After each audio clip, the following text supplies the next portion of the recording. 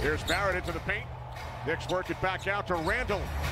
Julius Randle from downtown. Yeah, Randle trying to get the fire and desire back into it. And just like the Knicks, all 5 Minnesota starters have scored. Nice move to the hoop by Elfrid Payton. He continues to thrive off the bat.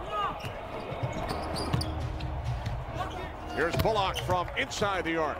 Yeah, Randle does a good job. Baseline, good job by Taj. Barrett into the corner. Randle wide open. Connects from 3. Randle redeeming himself after his previous turnover. So painting them from the corner. Randle second. McLaughlin doing a good job on IQ that time. Randle over Hernan Gomez.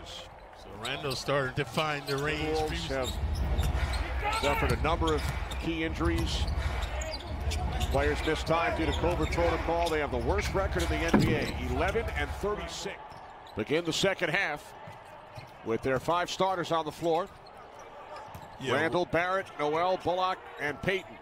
Yeah, Randle and Barrett with 10 and 13 points respectively.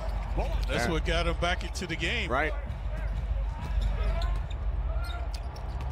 Randle on the fade, knocks it down. Efficient game by Randle, not the confrontation. Randle backing his way in. There's Payton from 3 by Barrett. Split the D by Barrett. And now Randle takes it all the way. So defense, obviously the Knicks' best offense. From 3 with the shot clock winding down off the front of the rim. Here comes Randle.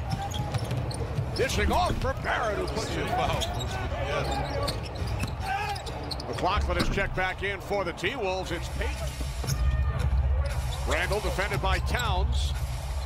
Randle puts it up and knocks it down. Isolation by Randle.